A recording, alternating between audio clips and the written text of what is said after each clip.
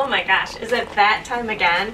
It seems like it was just yesterday that we were starting to clean up from the 2020 presidential election. But guess what? It's time again to start getting ready for our next election this fall.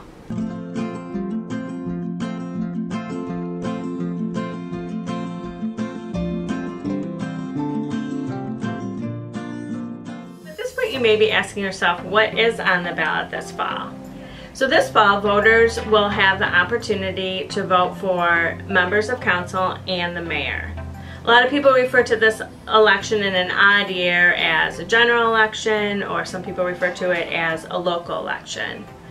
Every odd year in the city of Berkeley, voters do decide on their council and their mayor, and there may be some proposals on the ballot as well.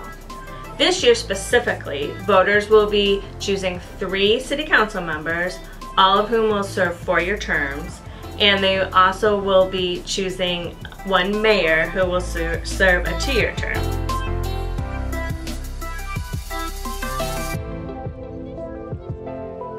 You might be thinking to yourself, this last election left me exhausted. Can I sit this one out? Really, the choice is of course always the voters, whether they will come to the polls or not. But local elections are extremely important. Local elections are the grassroots of democracy. During this election, when you're choosing your city council members and your mayor, you're choosing the people who, 1, decide where and how your tax dollars are being spent. They vote on legislation that governs your community, but most importantly, they are your neighbors. They hear your concerns, they hear your praises, and they represent you.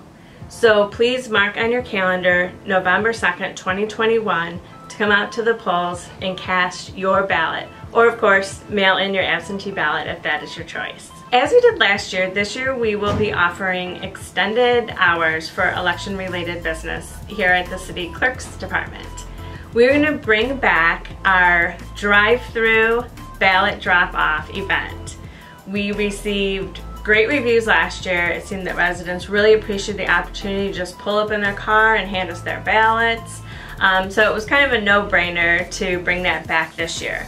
So that will be on October 7th in the evening. We will have our drive-through event. It's fast, it's easy, it's secure, and it's even pet friendly, so you can bring your dog or cat along for the car ride. And we will be open from 8:30 a.m. to 4:30 p.m. this Saturday before the November 2nd, 2021 election. Please visit our city website or sign up for the city newsletter or follow the City of Berkeley on social media for updates and times on these extended hours.